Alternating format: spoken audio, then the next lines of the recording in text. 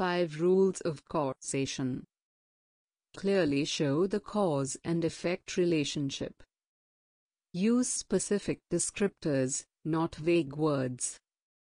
Identify preceding causes, not human error. Identify preceding causes of procedure violations. Failure to act is only casual when there is a pre-existing duty to act. 5 rules of causation. During the RCA process, when crafting root cause statements, hospitals can avoid the trap of not digging deep enough by understanding and utilizing the 5 rules of causation. Technically, all 5 rules of causation should be applied to each root cause, but certain rules may be more applicable than others when writing specific root cause statements. For example, when describing a system vulnerability that involves staff training, it is particularly important to avoid negative descriptions, for example, poorly trained pharmacist, and to focus on the system reasons for the lack of adequate training. Often, targeted changes involve several layers of intervention, including staff training, policy creation or revision, electronic health record, which is the EHR changes or enhancements, and work area redesign, to name just a few. Applying the 5 rules of causation makes work exercise for the RCA team. Root cause or contributing factor statements synthesize the team's findings and identify what must be fixed, which creates a roadmap leading to the development of corrective actions and their respective outcome measures. The implementation of these actions is what ultimately improves patient safety. A clear and concise root cause or contributing factor statement provides a compelling reason why it is important that the action being recommended is implemented to prevent a future occurrence resulting in patient harm.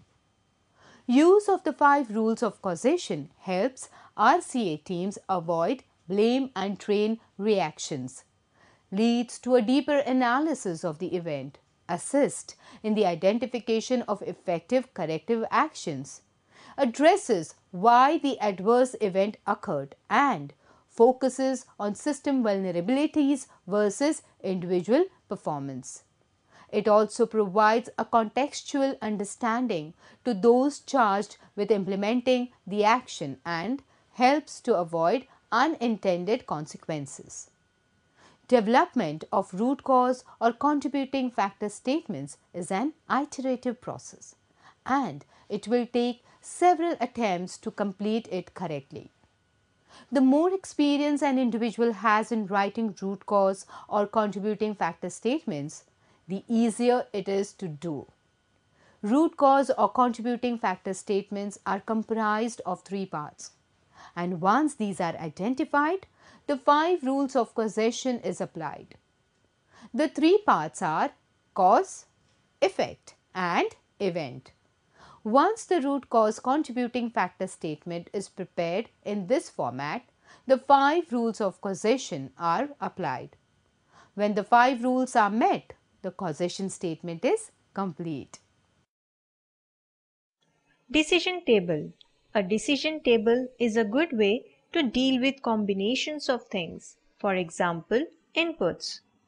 This technique is sometimes also referred as cause-effect table. These are used to model complicated logic. They can make it easy to see that all possible combinations of conditions have been considered and when conditions are missed. Let's watch the e-lecture and video lecture which will give you more information about the need of decision table. A patient comes to meet the hospital staff to reimburse his fees. I want to reimburse the fees that I have paid. Sir, no charges are reimbursed to a patient until the deductible has been met. Please explain me the criteria. After the deductible has been met, 50% will be reimbursed for doctor's office visits, or 80% will be reimbursed for the hospital visit. If the deductible has not been met, then nothing is going to be reimbursed. Okay, I will claim the money as per the rules. The advantage of using decision table is that we may test a combination of things that otherwise we might not have tested and that could find a defect.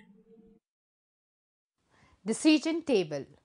Clinical practice guidelines can be clarified, verified and simplified by the use of logical analysis and the application of decision table techniques. Decision tables make it easy to see that all possible combinations of conditions have been considered, and when conditions are missed, it is easy to see.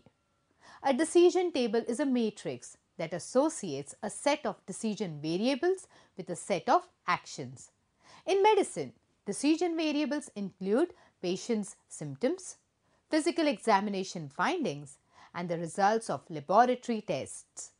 Actions include initiating a treatment, undertaking a risky or expensive diagnostic evaluation, or concluding a diagnosis. In a decision table, each decision value is represented as a categorical value.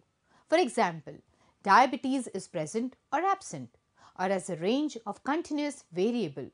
For example, cholesterol is more than 270 mg per dl. The number of values that each decision variable can assume is defined as the modulus of the decision variable.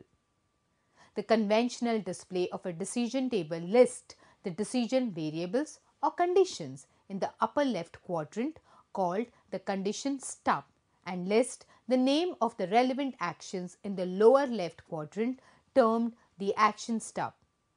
The condition entry quadrant at the upper right lists the values or states of the decision variables, and the action entry quadrant at the lower right indicates the appropriate actions given the pertinent combinations of decision values above.